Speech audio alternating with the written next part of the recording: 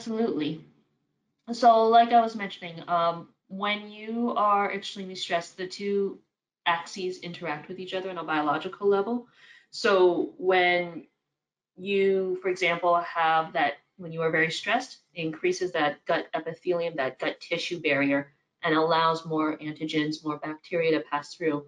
So by doing that, that triggers your immune response, which is tied to those hormone cascades, those neurological responses that are responsible for responding to bacteria and responding to potential infections and sickness and illness. So we also have to keep in mind that stress is not just a mental or an abstract thing, it's also a physical thing. Like illness is a physical form of stress itself. So the two interact with each other. So when you are stressed, it increases the permeability, leading to more stress.